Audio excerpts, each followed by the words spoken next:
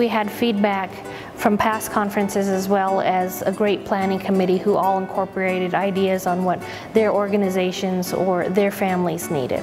Well, I think that it's important if you're interacting with Native people, and even if you're not, if you just have an interest in learning about what's going on in our community, this is a great opportunity to learn about history and culture and why it's important to Wyoming. And I think that this conference has a lot to offer community members, even if you're not directly involved in education. We've got a great list of sessions for this year's conference. Some of the highlights are Reverend Dr. Olexa from Anchorage, Alaska, who's going to be doing a general session on culture and miscommunication within cultures.